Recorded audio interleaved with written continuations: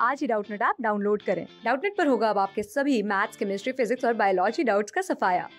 बस अपने क्वेश्चन की फोटो खींचो, उसे क्रॉप करो और तुरंत वीडियो सोल्यूशन पाओ। Download now.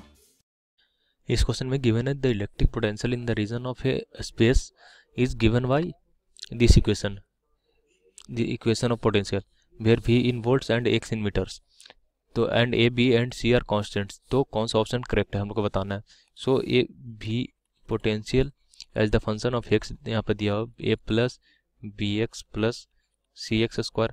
तो इलेक्ट्रिक फील्ड क्या होता है, E इक्वल टू जो होता है माइनस dV/dr होता है, rate of decrease of potential in the direction of electric field होता है। तो E इक्वल टू क्या आ जाएगा, माइनस dV/dr यहाँ पे निकालेंगे तो माइनस d/dr ऑफ, तो यहाँ जो r हो गया यहाँ x है तो minus d/dx of A+Bx+Cx²।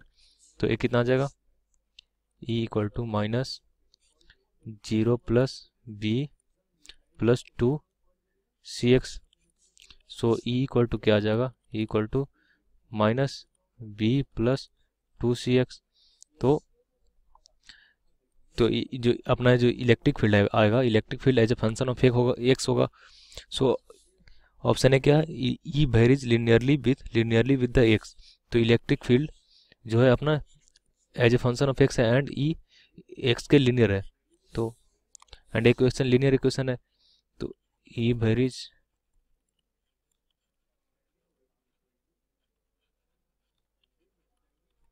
With x। तो ऑप्शन है अपना करेक्ट है। The unit of electric field is Newton पर कूलम। तो unit of electric field Newton पर कूलम होता है कि E इक्वल टू क्या होता है, कोई भी इलेक्ट्रोस्टैटिक फोर्स क्या होता है, F equal to on any charge electric field into charge के बराबर होता है Q। तो इलेक्ट्रिक फील्ड इक्वल टू क्या हो जाएगा, इलेक्ट्रिक फील्ड का यूनिट क्या हो जाएगा, फोर्स का यूनिट हो गया न्यूटन एंड चार्ज का यूनिट हो गया कूलम। तो न्यूटन पर कूलम होगा इलेक्ट्रिक फील्ड का यूनिट। तो unit of electric field is Newton पर कूलम। ऑप्शन बी भी करेक्ट है। ऑप्शन सी में क्या बोला, E is in the negative x direction. तो E is in the negative x direction ये बोल रहा है।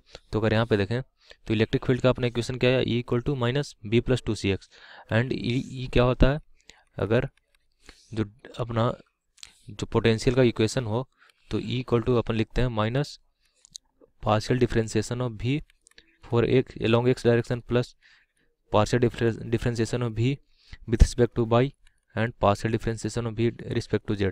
तो यहाँ a एंड a टर्म तो जीरो है, एंड a i होता है एंड a j कैप होता है एंड a k कैप होता है। तो इलेक्ट्रिक फील्ड का तीनों कंपोनेंट इस तरह से होता है।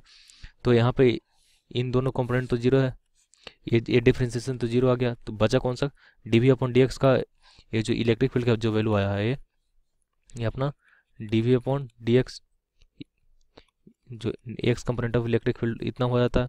तो एंड इसका वैल्यू कितना है अपना, इसका वैल्यू आया अपना माइनस B+2Cx इतना। तो ये इलेक्ट्रिक फील्ड का x कंपोनेंट है। तो इलेक्ट्रिक फील्ड किधर x डायरेक्शन में हो गया, एलोंग आई कैप के एलोंग हो गया। एंड यहाँ अगर B and C positive constant हो तो अपना ये का डायरेक्शन किधर होगा, x एलोंग माइनस आई डायरेक्शन में होगा। तो ये ऑप्शन सी भी अपना करेक्ट हो गया। एंड ऑप्शन डी में क्या बोला, the electric field E is in this reason is constant. तो ये गलत हो गया, इलेक्ट्रिक फील्ड x पे वेरी कर रहा है, वेरीज विथ x। तो अपना कौन कौन सा ऑप्शन करेक्ट हो गया, ऑप्शन ए बी एंड सी अपना करेक्ट आंसर हो गया। क्लास 6 से 12 से लेके नीट, IIT, JEE मेंस और एडवांस के लेवल तक 10 मिलियन से ज्यादा स्टूडेंट्स का भरोसा। आज ही डाउनलोड करें डाउटनेट ऐप या व्हाट्सएप कीजिए अपने डाउट्स 8400 400 400 पर।